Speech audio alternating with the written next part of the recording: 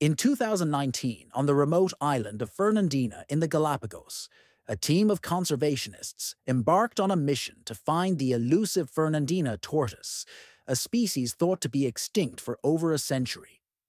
Their task was daunting: navigate the rugged volcanic terrain in hopes of finding any signs of life. Armed with determination and guided by local knowledge, the team scoured the island, searching for any trace of the tortoise. After days of relentless effort, they stumbled upon a single female tortoise, hidden amidst the dense vegetation. This discovery was monumental, sparking hope for the species' revival.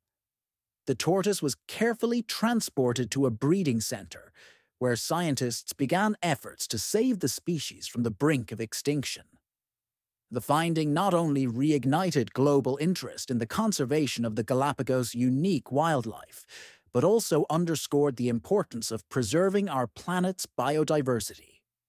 The Fernandina tortoise's story is a testament to the resilience of nature and the power of human perseverance in the face of environmental challenges.